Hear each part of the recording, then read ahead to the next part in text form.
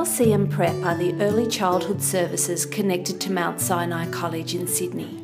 Children aged between 2.5 to 6 years are nurtured by highly qualified and experienced early childhood educators. It is a busy, happy place. It's full of a wonderful curriculum that's focused on Judaism, the children's strengths. There's a gorgeous focus on the children's needs and their self-help skills. We want to enable the children to be ready for a very successful kindergarten and beyond. As a child walks in, there's a series of activities ready for them every single day.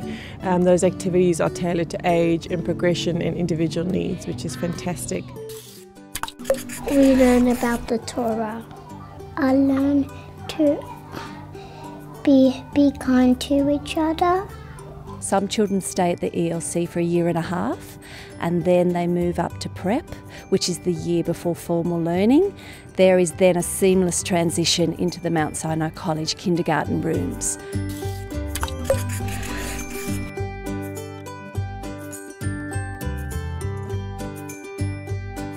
When I was in PrEP, I had 2 buddies and they were twins and they were really caring to me, and I think that's what I do for Isla and Kira. I take them in as my own little sisters.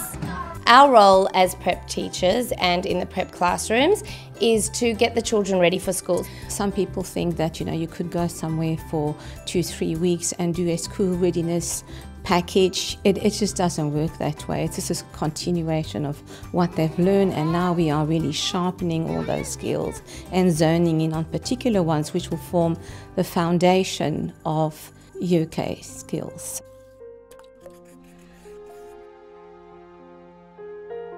Jewish life at the ELC and at the college is just ingrained in everything that they do. Yiddishkeit is part and parcel of our daily curriculum. The values that we pass on to the children, the way they really understand what we talk about and they practice those values as well. And apart from our daily routine and celebrated Chagim, we have our beautiful rabbi who comes here once a week and tells us beautiful stories. Israel has a special place in our hearts and feeling of belonging with Israel.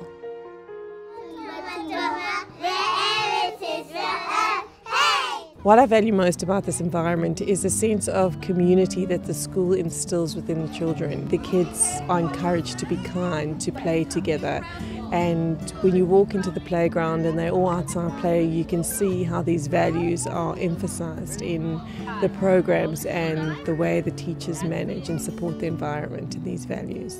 At the end of each year, I look back to the beginning of the year and I can't believe the gains that the children have made. They have turned into learners for life.